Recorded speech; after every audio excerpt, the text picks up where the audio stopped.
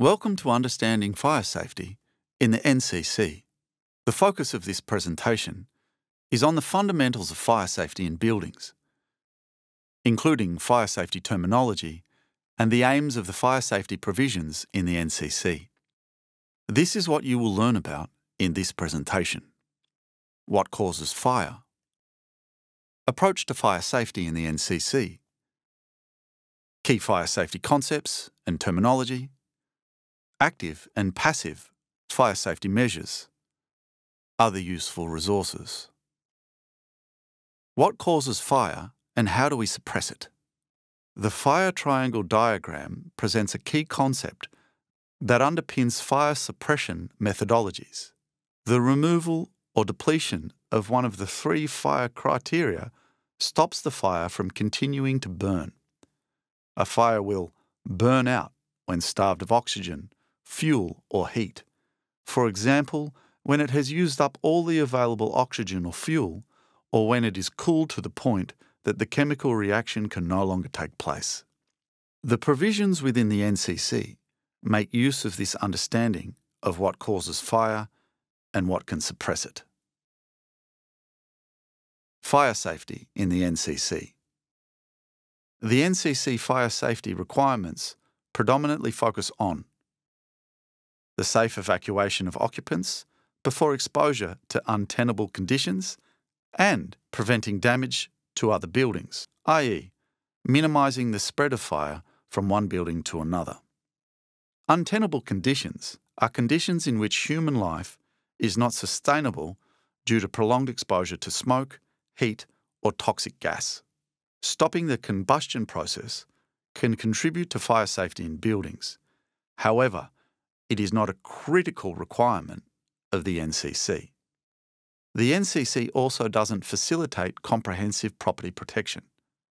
The NCC fire safety provisions do not require that the building is prevented from burning down, only that the occupants can evacuate safely and the fire doesn't spread to neighbouring buildings. Regulations addressing fire safety in buildings have been in place for nearly 2,000 years. They have evolved over time as a result of learning from experience, learning from research, political expediency. Current fire safety regulations can include measures that were used almost 2,000 years ago. The first major historical fires that led to regulations being introduced were the Great Fire of Rome in 64 AD. Rome burnt for 4 days. Once the fire was extinguished, the then Emperor Nero implemented a new urban development plan designed to stop the spread of fire. This included wider open roads, restrictions on the height of houses, more space between houses, requirements to build houses in brick or stone, no common walls allowed. The Great Fire of London in 1666. Embers from a bakery chimney ignited a thatched roof on an adjacent building. London burnt for 4 days with 80% of buildings destroyed. Subsequently, fire control measures were introduced, including handheld water suppression, buckets, hand pumps, fire breaks, created by pulling down buildings with hooks and ropes or controlled gunpowder explosions, requirements to build houses in brick or stone, wider streets, introduction of building surveyors to enforce these new regulations. Many of these same measures are essential parts of current fire safety regulations around the world. Even now, the development of regulations of the built environment to minimise the impact of fire is an evolving process. Key concept: Fire Resistance Level, FRL. The fire resistance level of a building element is a measure of how long the element can control or reduce the spread of fire, gases, heat, and retain its own structural strength when exposed to fire. FRL is a graded performance over time of a building element exposed to a test fire. It is measured in minutes and basically states how long a material or form of construction will last when subject to a fire in a building. The Australian standard, AS 1530.4 is generally used to define a material's FRL. An FRL has three parts, each of which measures one aspect of the fire resistance of an element. Structural adequacy, which measures its ability to maintain stability and load-bearing capacity when exposed to fire. Integrity, which measures how long it can resist the passage of flames and hot gases. Insulation, which measures how long the material can maintain a required minimum temperature on a surface not exposed to fire.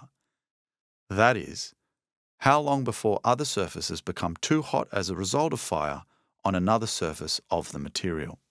If one aspect is not applicable, the FRL will include a dash for that aspect.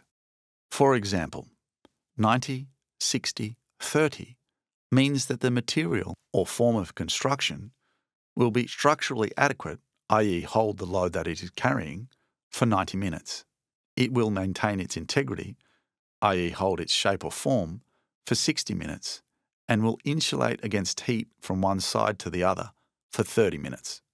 FRLs are specified for many materials, elements, assemblies in many different parts of the NCC.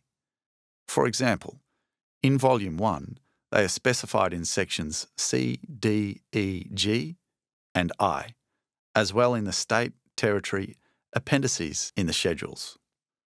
Specification 1 of the various NCC volumes contains the procedures for determining the FRL of different building elements.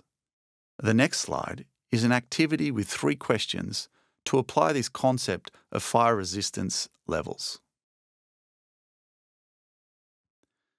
Interpreting fire resistance levels. Question 1.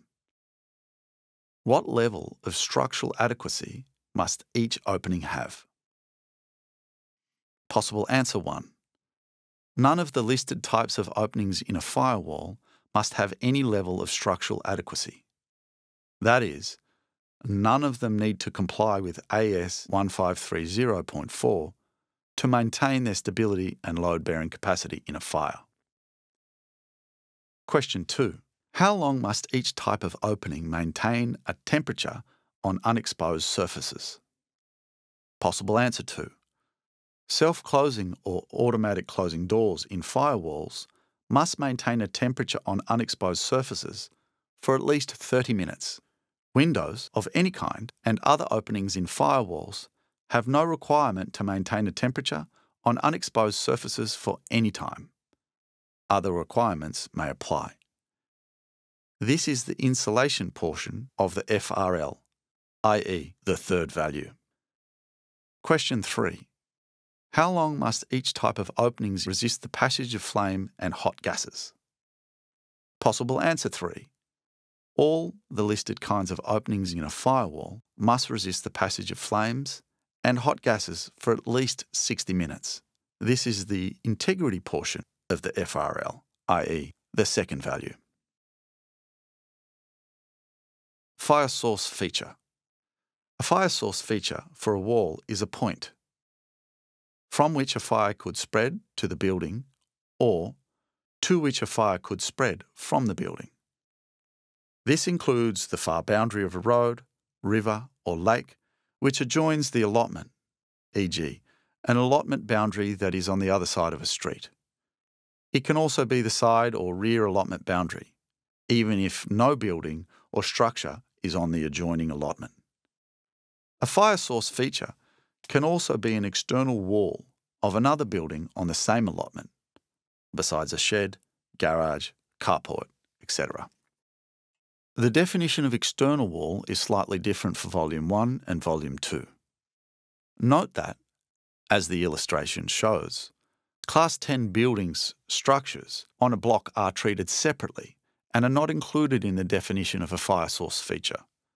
Fire source features need to be identified so that appropriate fire safety measures can be taken to prevent the spread of fire. Example: FRLs and fire source features. Question 1.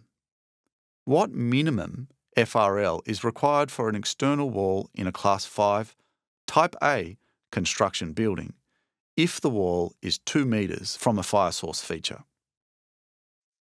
Answer 1. FRL equals 120, 90, 90. Question 2. What minimum FRL is required for an external wall in a Class 7B, Type A, construction building if the wall is 1 metre from a fire source feature? Answer 2. FRL equals 240, 240, 240. Question 3. What is the relationship between the minimum insulation requirement of an external wall and the distance between the wall and the fire source feature? Answer 3. As the distance increases, the minimum requirement for insulation in an external wall of a Type A construction building decreases. The requirement for integrity reduces similarly, but only once the distance reaches more than 3 metres. Minimum requirements for structural adequacy remain the same for a wall exposed to a fire source feature, regardless of how far away that feature is. This holds true for any Class 2 to 9 buildings. This means that an external, load-bearing wall in a Type A building must be able to maintain its structural stability and load-bearing capacity when exposed to fire or the same minimum time of the closeness of a fire source feature. Key concept: combustible and non-combustible. Non-combustible is defined in 2 parts: A, for a material, and B, for construction or part of a building. For a material, this means a material which is or is not deemed to be combustible as determined by the Australian Standard AS 1530.1 combustibility test for materials. As you can tell from the examples given, non-combustible materials will not propagate fire spread during a building fire. Obviously, for fire safety, a non-combustible material is better. However, not every material or building element is equally exposed to fire, so they do not all need to provide the same level of protection. Also, sometimes, more combustible materials have properties that make them desirable in other ways. So, sometimes there is a need or desire to balance or trade off the combustibility of a material with its other performance characteristics. Non-combustible materials may be required in isolation or as an addition to a requirement for an element to have an FRL. The fact that a material is classed as non-combustible does not imply that the material has an FRL. If the provisions require use of a non-combustible material with a certain FRL, you must use a material that clearly meets both of these criteria. There is a concession for certain types of combustible materials, which is discussed shortly. Key concept: combustible and non-combustible.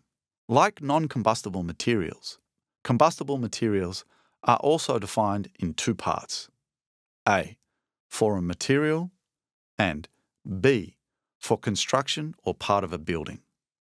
Combustible materials is also a defined term for Schedule 1 definitions in the NCC. Essentially, if a material can't withstand the AS 1530.1 test, it is combustible. Although a building built entirely from non-combustible materials would have fire safety advantages, it would be difficult to achieve and therefore impractical, which is one reason why the BCA reserves non-combustibility requirements for key high-risk areas of certain buildings, such as the external cladding of high-rise buildings. Nevertheless, the BCA achieves fire safety by other means, including fire resistance, as already covered, and fire hazard properties, which will be covered shortly. There is a concession for certain types of combustible materials, which is discussed on the next slide. Concession: materials that may be used for elements required to be non-combustible. may be used wherever Volume 2 requires a non-combustible material. A similar list appears in Volume 1, Clause C2 D10 6. Key concept: fire hazard properties. Fire hazard properties capture the specific properties of a material or assembly of materials and how it performs when exposed to fire. Fire hazard properties provide ratings for how quickly a material or assembly of materials will catch fire, quickly the fire will spread once alight, and much smoke is produced once that material is on fire. Fire hazard properties are a means of controlling the performance of exposed elements during early stages of fire. They are typically used to measure the performance of linings, i.e., floor coverings or wall linings, to determine if they are appropriate for use in buildings. There are different types of fire hazard properties defined in the NCC, including the average specific extinction rate, critical radiant flux, flammability index, smoke developed index, smoke development rate, spread of flame index, group number, smoke growth rate index. Each of these properties is either a defined term in the NCC or it references another section of the NCC. It is important to understand the meaning of each property, how it is derived, and what it can be used for. Complete the sentences below. Option 1. A material is what if it does not readily ignite or burn? The answer is non-combustible. Option 2. Building elements that could be exposed to fire are required to meet a minimum what? The answer is fire resistance level, FRL. Option 3. A what for a building is any feature from which fire can spread to the building or to which fire could spread from the building. The answer is fire source feature. Option 4. A building material's what indicate how that material will behave under specific fire test conditions. The answer is fire hazard properties. How do we achieve fire safety? To achieve fire safety in buildings, the NCC prescribes minimum fire safety requirements.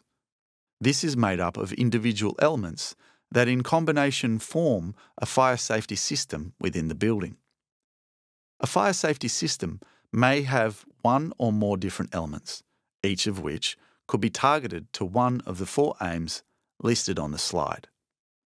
Active fire safety measures are those triggered when exposed to the products of fire, such as heat, smoke, or toxic gas, or which are manually operated.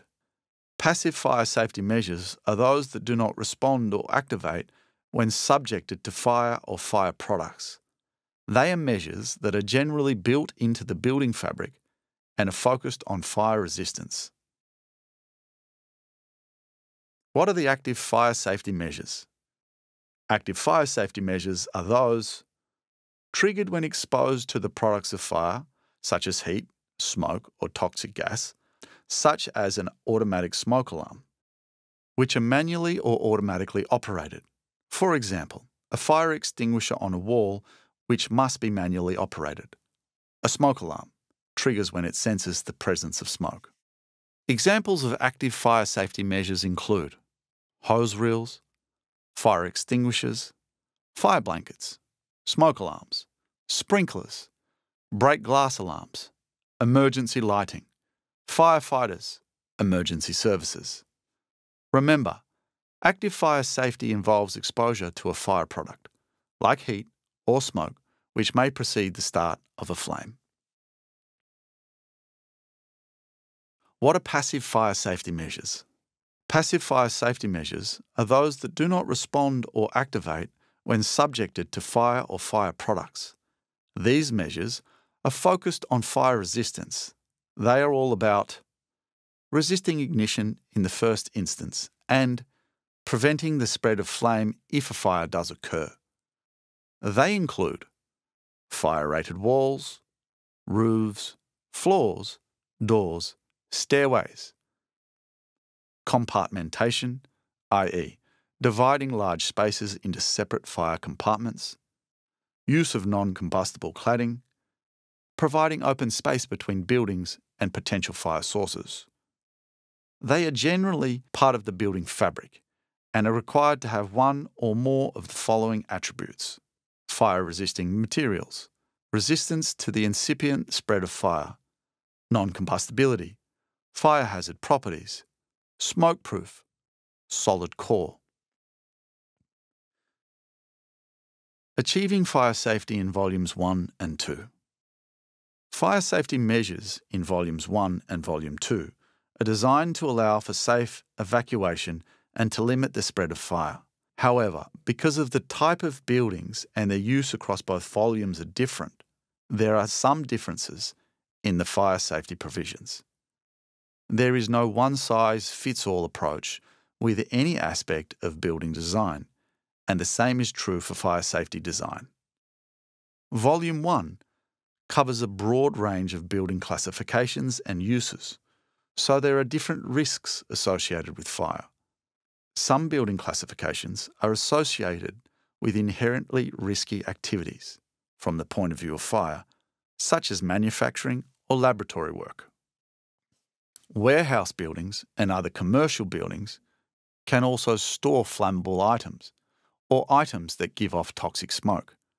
There is an increased risk of fire in these types of buildings and an increased risk to health and amenity for the occupants, users of the buildings. The fire safety measures required in these classes of buildings reflect that increased risk. Class 2 to 9 buildings can also often be large buildings and multi-storied buildings, which increases the time it takes to evacuate the building in the case of a fire. Fire safety measures need to take account of the need for occupants to have a longer time frame to evacuate safely than might be required in a smaller building. Similarly, in some of these classes of buildings, the occupants may be incapacitated, for example, in a hospital or residential care home. When occupants need assistance to evacuate, then the evacuation will take longer. So this needs to be considered in the design and construction of fire safety measures. Additionally, in Class 3 apartment buildings, Class 2 buildings, or Class 4 parts of a building, occupants may be asleep at the time the fire occurs, so they need to be alerted to the fire and given the time to evacuate safely. Key responses to these fire-associated risks in Class 2 to 9 buildings include those listed on the slide. Volume 2 covers a smaller range of building classifications, predominantly housing, with different risks, but there are fire risks nevertheless. Some of the activities that typically take place in Class 1 and Class 10 buildings can cause fire. For example, cooking, which is a common cause of house fires. Other common causes of house fires are outdoor barbecues or other outdoor fires, overloading of electrical systems, too many plugs in one outlet, smoking, particularly in bed.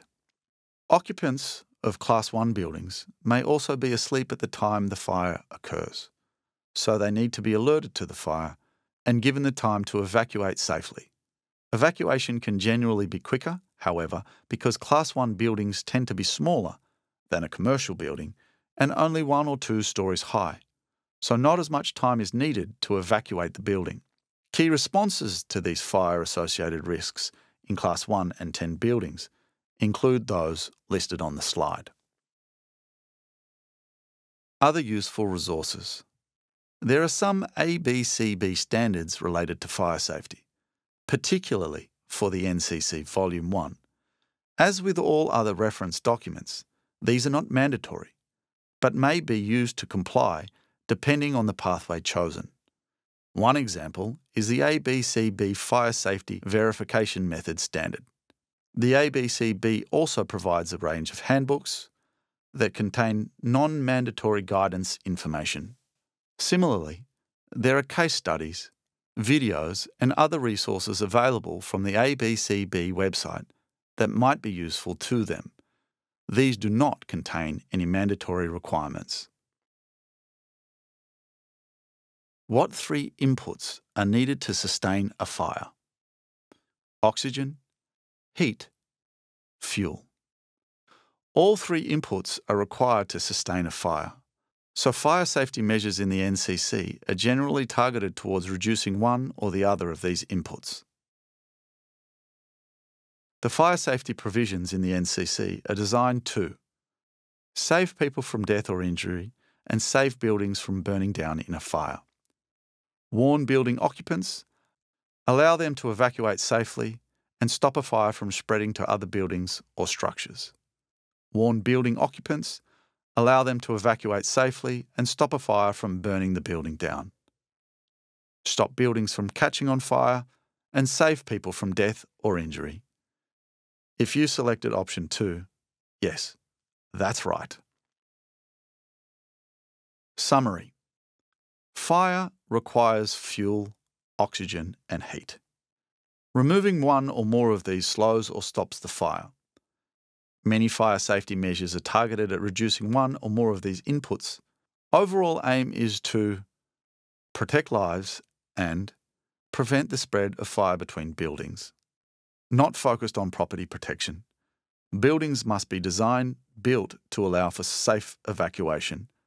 Requires appropriate fire safety systems using active and passive fire safety measures.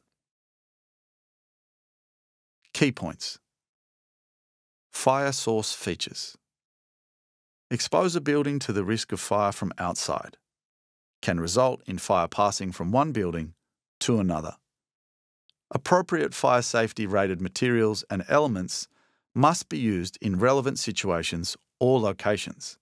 Different ways of specifying fire safety characteristics of materials, assemblies, FRL, non-combustible, fire hazard properties.